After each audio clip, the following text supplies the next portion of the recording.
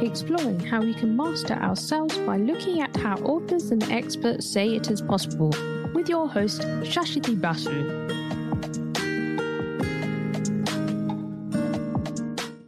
Welcome to Season 3, Episode 94 of How to Be, with me, Shashiti, as your timid presenter, guiding you through life's tricky topics and skills by reading through the best books out there.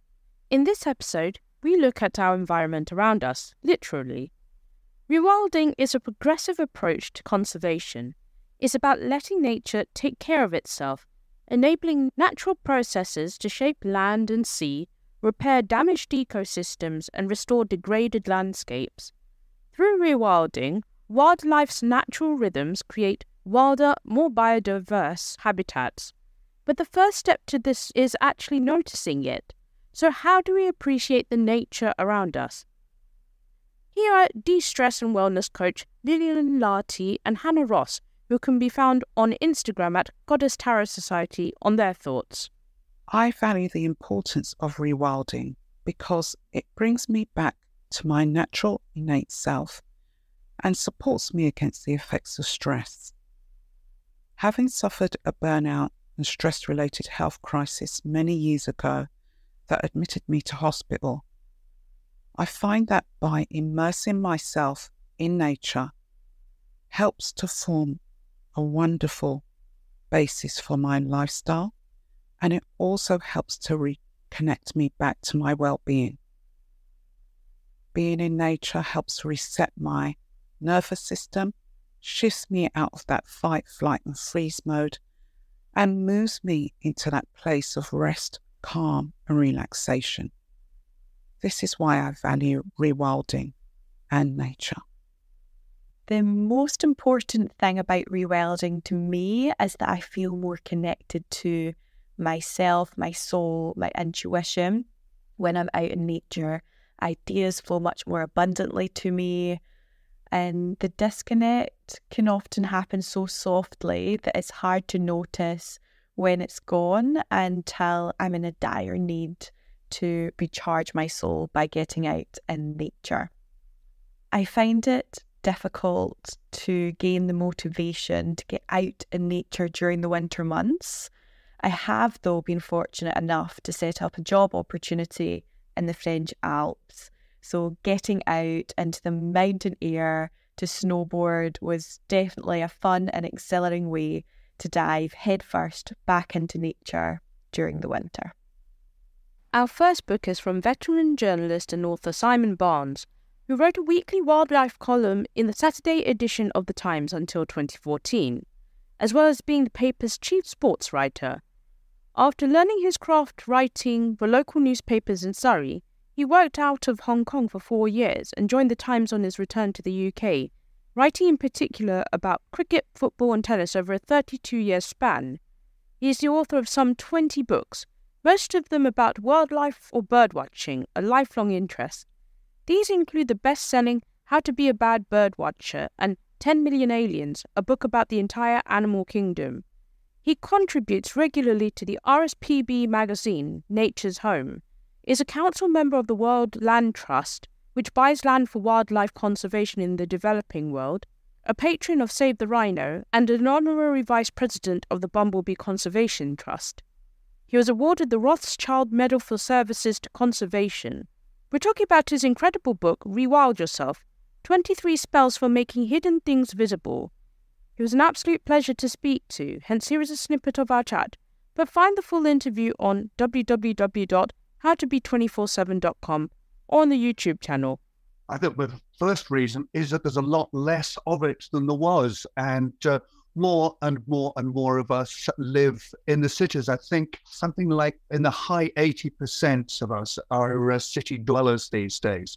And in order to find nature, you generally have to do something to make an effort to do so. And we're all so busy and it's all so easier and there are so many distractions and there are so many screens. So we just lose the habit of it. And that is a great shame not only for our own well-being, but also for nature itself. What we don't see, we don't value. Yeah, it starts off in a fairly straightforward way, and that is to say, this is my business. You make a mental effort to say, this is my business. It is part of me. It's my concern. I need to do something about it, to acknowledge it, to make the experience vivid and valuable. And the best way that you can do this is to start to learn the names. Don't expect to learn them all at once, but if you look at a butterfly, and it's one of the early butterflies in spring, and it's fizzing past very high, and it's white, and it's got orange tips to its wings, you can say, goodness me, that is a male orange tip. And it's not the hardest thing in the world. And you have done something, you've therefore seen it better. You've established the beginnings of a relationship with it. You know his name. And that is how it begins. It's your business, so learn the name, and everything starts from there. Do you want to hear the most wonderful, brave thing I've ever done in my life? I was in a hut in Africa, no mosquito net, no nonsense like that. And the hut contained, as I came in, with plenty of whiskey on board, came into my hut, half a mile away from the nearest hut, right in the middle of the bush, opened it up, and I counted them. All I could do was count them. 43 wolf spiders, varying in size across the diagonal to 3 to 6 inches. I went to my bag and I had a totally unnecessary and tautologous gulp from my duty-free. Then I pulled the sheet over my head in cowardly fashion and slept the sleep of the just until the morning. There was no other option. You can't sort of go rambling across the African bush in the middle of the night because you're worried about a spider. Things far more dangerous than spiders out there. I did the only thing I could do, but I have prided myself on my bravery ever since. They just give us the creeps, and I think both spiders and snakes, because they move in a way that doesn't seem quite right. Spiders have far too many legs, and the way they glide over there, I mean, look bad enough when they're standing still. When they start to move, that gives one the shivers. And snakes, not to me, but to many people, the way, the unearthly way they move, they haven't got any legs at all, and yet they still move. How do they do it? Doesn't seem right. And I think that's what gives them the creeps, rather than the fact that, some of them can bite and some of them are poisonous and some of them are even deadly. It's not a logical thing. You don't say, it would be more logical to be frightened of guns or of 10-ton trucks, but it's something in our atavistic nature say, that doesn't feel right. I feel frightened about it. And in fact, it's a way of being more in contact with nature than anything else. It's a fact that we still have these atavistic responses because nature is still very much a part of us.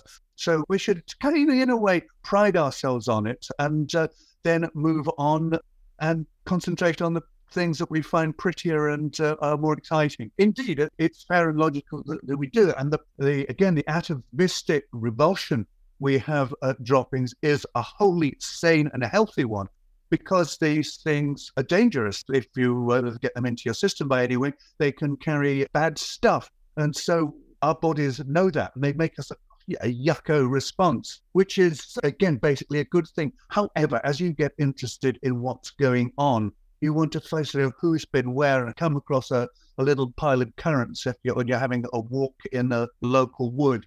And that's not disgusting. You say, oh, hello, we've got deer here. I wonder what kind of deer is that? If they're small, it's probably a suburban muncher. If they're a little bigger than the currants, more like raisins, whoa, maybe we're talking about red deer here. So that's kind of interesting to know. The red deer are not going to kind of flaunt themselves in front and say hello there, but they will leave a little calling card. And if you've got eyes in your head, you will say, oh, hello, that's interesting. And you look around for the footprints, a little slots that look like two almonds together. And you say, hello there, we have deer in this wood.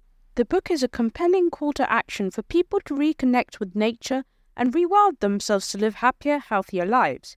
In the book, Barnes argues that the modern lifestyle has caused a rift between humans and nature, leading to physical and mental health issues that can be traced back to our disconnection from the natural world.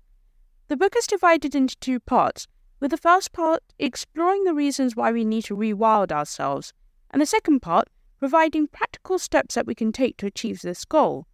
Barnes makes a compelling argument that the loss of connection to nature is one of the greatest challenges facing human beings today, and that it has far-reaching consequences for our health and well-being.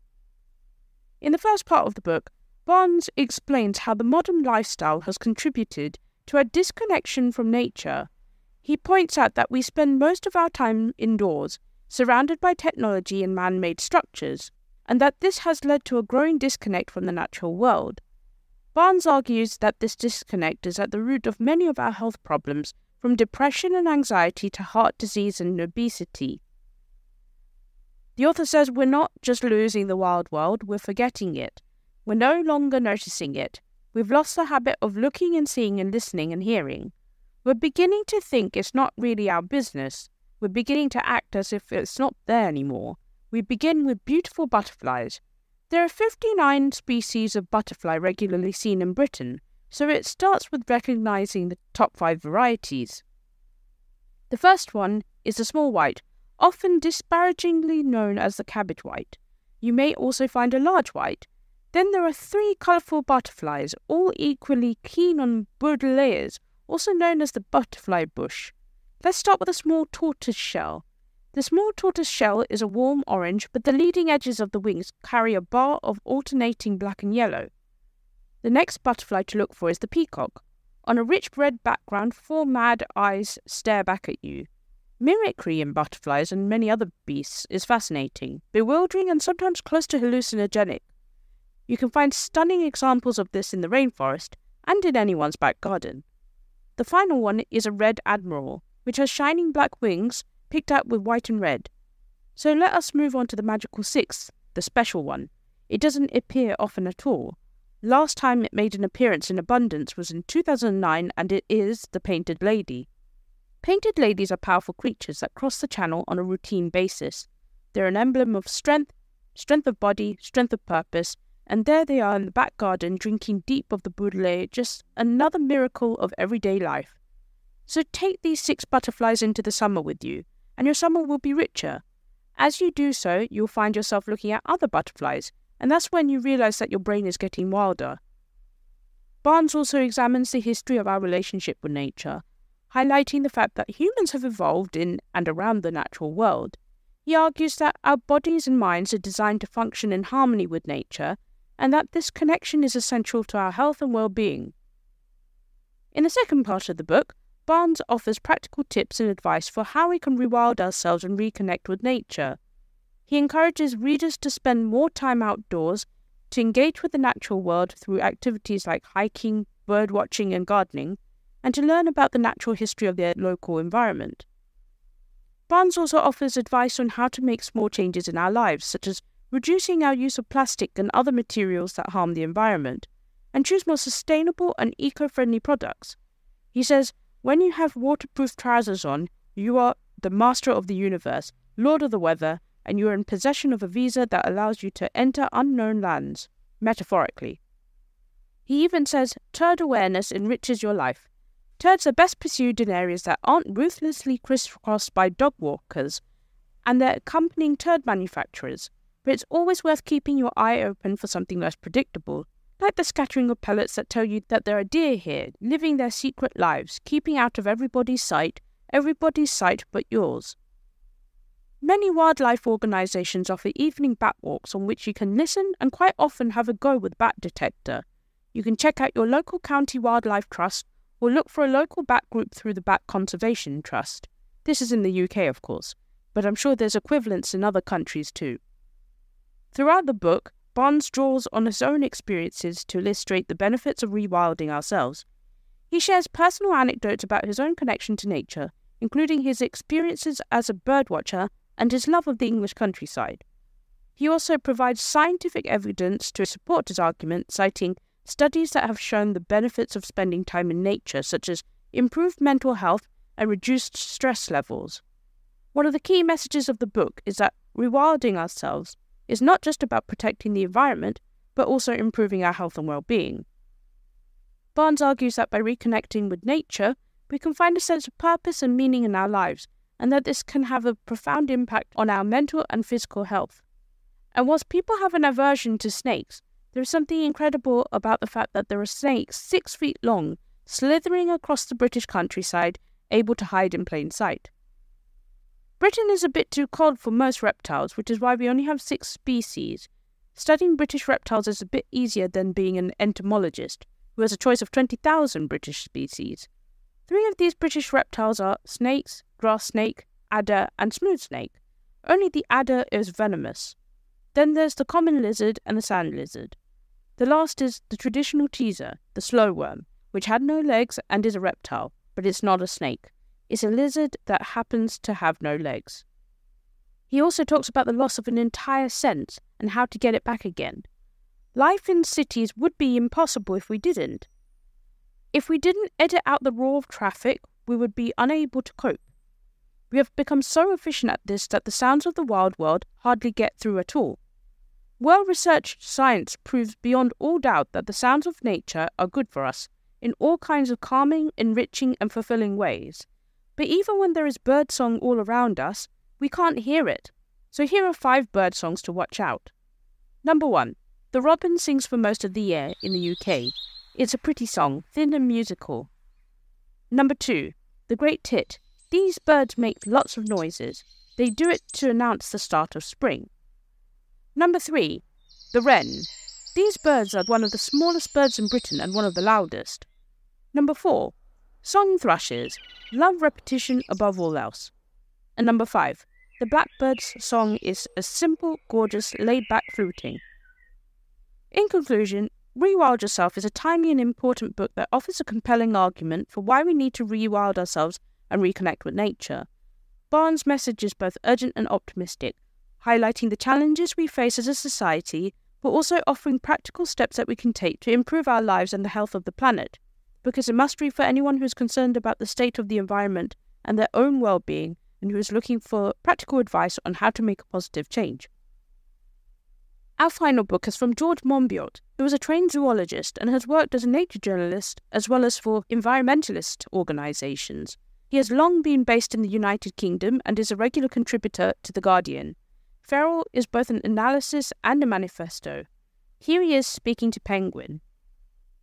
I started work on Feral because I just could not take it any longer.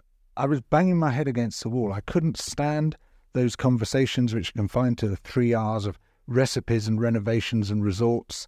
I couldn't stand just running only to keep fit, pursuing only things I couldn't see, watching the seasons cycling past without ever really belonging to them. And it was driving me nuts, and I couldn't quite work out what it was until I realised that I was ecologically bored. That we all carry in us a package of genetic memories which are the result of our evolutionary history when we evolved alongside elephants and lions and saber-toothed cats and giant aurochs. We evolved in very thrilling and very dangerous times, and we acquired a set of psychological weapons which allowed us to get through that, and our fight or flight responses, our ability to cope with great stress and great excitement. And those don't really have an outlet these days, or not outlets which aren't dangerous and damaging to society. And I found myself scratching at the walls of this life, looking for a way out into a wider space beyond. And I think I've found it, and it's called rewilding. Now, the rewilding that interests me is of 2 kinds. One is the literal physical rewilding of the natural world, the mass restoration of ecosystems. There are very large parts of less fertile lands now being abandoned by farmers as farming concentrates on the more fertile places. And that, I believe, gives us a great opportunity to do a mass restoration, to start pulling down the fences, blocking up the ditches, reintroducing some of the missing plants and animals, not trying to recreate a primordial wilderness, but to allow the ecosystem's dynamic interactions to resume, and then stand back, stop managing, abandon this whole notion of stewardship that we've got to keep managing it in order to look after nature. Nature's very good at looking after itself. It can create on both land and sea some much more thrilling and engaging ecosystems than those with which we're now familiar today. And alongside that, I want to see, if we choose it, and I would certainly choose it, a rewilding of our own lives, a reintroduction into the ecosystem, not just of our missing plants and animals, but of people as well, if that's what we choose. And that comes about partly by having those more thrilling places, but partly also by having the knowledge and the excitement which allows us to re-engage with them in a different way. And to give you just one very small example, or a very big example perhaps, in both Europe and the Americas, our forest ecosystems were basically elephant-dominated until a very short time ago in ecological terms. In Europe, straight-tusked elephants were the dominant species in the forests, very, very large elephant species, like the Asian elephant, but bigger. And our trees still carry the adaptations required to withstand those animals. And doesn't that just open the world up and make it so much more interesting? That you realise that in every park, every avenue, every leafy street, you can see the shadows of the great beasts with which we evolved. Paleoecology, the study of past ecosystems, which is so crucial to understanding our own, feels like a portal to an enchanted kingdom. It opens up the mind. And that, to me, is a lot of what rewilding is about. Monbiot's book presents a thought-provoking manifesto advocating for the resurgence of wildness in both the natural world and human existence. The central argument posits that humanity's historical inclination to dominate nature must yield to a more harmonious coexistence to restore balance between humans and the broader natural realm. The author commences by tracing the evolution of rewilding, a concept originating in the 1990s and gaining contemporary traction. Rewilding is defined as a process of restoring ecosystems to their natural states by reintroducing missing species, eliminating non-native species, and permitting nature's intrinsic processes to unfold. It underscores the pursuit of ecological balance and biodiversity rather than the mere creation of wilderness for its own sake. The essence of genuine rewilding is a simple one, allowing these spaces to flourish naturally, rekindling our sense of wonder and alleviating our ecological ennui. Monbiot's exposure to the gold mines of Brazil in 1989 while working for an environmental organization was an eye-opening experience. Witnessing vast tracts of the Amazon rainforest raised for easier access to gold-rich river sediment, accompanied by rampant violence, deeply affected him. Over 6 months, more than 1,500 miners were shot in confrontations linked to gold supplies and mining companies. However, the indigenous Yanomami tribes bore an even graver toll. Approximately 15% of the Yanomami succumbed to diseases brought in by the miners, lacking immunity. Many others perished from violence and Yanomami villages were obliterated. Monbiot contends that rewilding is essential because the current conservation model, focusing on specific habitats and species, falls short. He advocates for a holistic approach that recognizes ecosystems as whole and allows nature's course to unfold. He provides examples illustrating the success of rewilding in rejuvenating deteriorated ecosystems, such as the reintroduction of wolves to the Yellowstone National Park, leading to a resurgence in biodiversity. The author posits that rewilding is not only vital for ecological well-being, but also for human well-being. He argues that our disconnection from nature underlies various societal issues, including depression, anxiety, and obesity. Reconnecting through rewilding, he suggests, can enhance our mental and physical health. Monbiot offers a glimpse into the Maasai tribe in Kenya, highlighting their spontaneous decision-making. For instance, he introduces Maasai warrior Toronke, who on a whim could decide to run 35 miles to another village simply to visit a friend. Monbiot acknowledges that rewilding faces significant challenges, including resistance from those who fear the return of dangerous animals like wolves and bears. He contends that such concerns are largely unfounded and that these animals can coexist with humans without posing a threat. Additionally, economic interests such as farming and forestry industries may resist rewilding. Nevertheless, he argues that the long-term benefits outweigh the short-term costs. The book recounts the discovery of distinctive 6-inch-wide 3-pronged footprints during an archaeological dig, attributed to the crane, a once common bird in the Mesolithic period that went extinct in Britain in the 17th century. These birds, towering at 4 feet with an 8-foot wingspan, engage in captivating courting dances. Subsequently, efforts to reintroduce cranes in Britain began in 2009, establishing a breeding colony in Somerset. The author explores the role of technology in rewilding, advocating for its potential to enhance efforts such as wildlife, monitoring using drones, or resurrecting extinct species through genetic engineering. However, he cautions against over-reliance on technology, emphasizing the need for balance so we don't have a Jurassic Park type of affair. Monbiot addresses the impact of rewilding on human civilization, asserting that it signifies a transformation rather than the demise of civilization. He envisions opportunities for sustainable agriculture, forestry and tourism in wilder landscapes and a chance for human communities to reconnect with nature and one another. He dispels a romantic notion of early societies living in perfect harmony with the environment, citing studies revealing the significant impact on local wildlife. Historical population limitations in the British Isles further underscore the necessity of technologies and farming practices that sustain today's populations. Monbiot concludes by urging readers to embrace rewilding as a solution to our environmental and societal challenges, emphasizing its necessity and desirability as a pathway to a more sustainable and fulfilling future.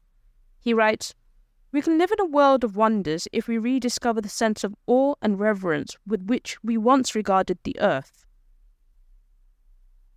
So to sum up, Rewild Yourself by Barnes explores the importance of reconnecting with nature and rewilding ourselves to live more fulfilling lives. Barnes argues that modern society has disconnected us from the natural world, leading to various physical and mental health problems.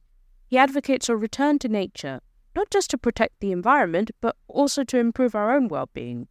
Throughout the book, Barnes shares personal anecdotes and scientific research to support his message, ultimately encouraging readers to take action and rewild themselves.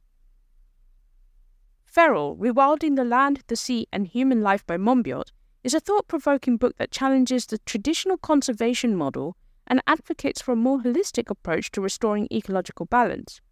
Monbiot's argument is well supported by scientific evidence, and his passion for rewilding is contagious. He believes we'll need to set aside certain large expanses of non-productive land and let these areas return to nature.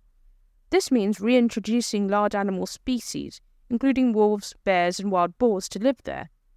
Beyond this, we shouldn't intervene. Nature should be left to run its course, but these areas should also be open to people who wish to visit and reconnect with the wild. I love the idea of rewilding. I think it's necessary as we seem to have lost our roots to nature. How about you? Do you think rewilding is necessary? Let us know. Please join in on the conversation by following @HowToBe247 on Instagram, Twitter and Facebook, and subscribe on the podcast, which can be found via www.howtobe247.com. We have Spotify polls, so feel free to send your responses there too.